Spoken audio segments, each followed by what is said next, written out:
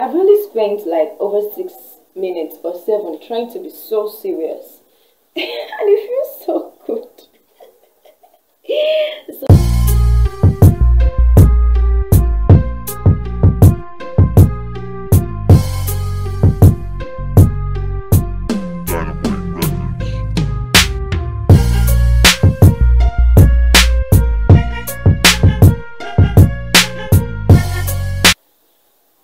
So I haven't been posting, for the past few weeks, and it's something I've really been trying to meet up with. I remember I chatted with my friend and I said, I'm going to put up a video last week, and I have the video, and I'm going to edit it and I'm going to put it out. But I could not, because I was trying to get myself a space, move down to school. Everything is now virtual due to Corona, so I had to move out from the hostel and get a space, put myself together.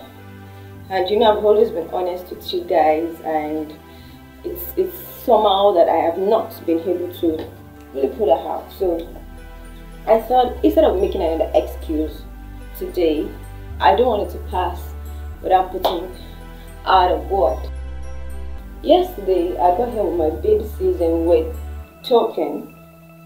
We're trying to arrange things. I'm still here putting some things together. And the pressure that comes to a vow. And it's actually a crazy high. It's actually a crazy high. It reminds me of last year. I just got in I've been 4 months in, started my MSc. So I was in my room that day. I would not forget, because that was the day messaging was Obina's song came out. It came out on Vows Day, February 14th. So I downloaded the song. Was it in the midnight? I sleep early, and I'm the kind of person that sleeps so early, but I woke up like in the midnight. And I downloaded the song that I was listening, and the next morning, the only thing I could hear was the scream, surprises from this and from that and all. I wouldn't lie, it got to me. It got to me, so I left the hostel and I left for library. I intentionally read myself to stupor. I was in the library from morning till night, and I came back at night and entered my room. And I entered my room. My bed is just at the door side. And the next thing that happened in me, I entered my room, was a knock. And I was supposed to receive a surprise from one of my roommates. So it was a very funny one though. And as much as I'd like to, feel like the art girl, this thing doesn't bother me at all, it actually got to me that day. And I felt like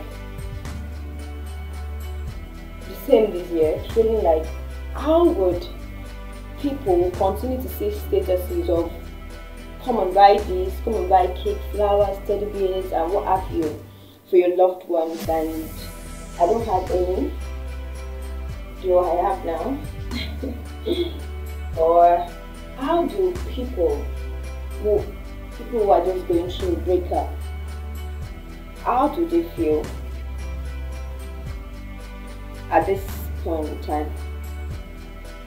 But I'm just here to just try to talk about this to any of my Catch 22 fans and family. If there is anyone like that going through this time, I would say you should calm down and not go into a rush of getting some chocolates and cupcakes. I can imagine getting my baby some cupcakes and donuts and what have you, and I'll end up still eating most of it in the end. But what if in that relationship there is no peace, there's no joy? Like he'll always say, there's no sacrifice, there's no trust, there is no understanding, and there's no respect. then I think it doesn't worth it. So I think patience is just the thing. It's just that one thing that could get you to, where you're going. And a friend of mine said, where do you guys find all these good people? She legit asked me the question, and I told her from Jesus. From Jesus. The world is actually filled with a lot of bad people, a lot of people without respect, people that are cold at heart. We can find the good ones with Jesus, but unfortunately, we people don't really, you want what comes from him, but we don't want to know him, and it doesn't work that way. So while I'm back to fixing up stuff in my room, I thought I should drop this because I don't want to give you an excuse for not dropping a video this week, and also because I want to get this out of my mind and speak to someone that might be going through some downtimes, because they are not going to have someone, to share the period with. And as much as, there's a lot of crazy high this period, I wanted to find a safe place in Jesus and praying and waiting for the right person. Yeah.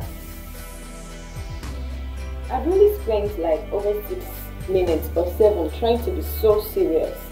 And it feels so good. So till I catch you next week, don't forget that life is a catch-22. You can't fight and resist it. The only way to fight life is to accept it. So speak your truth, and the truth can help anyone happen. This is catch-22 with Ayo-Akinloye. I love you guys.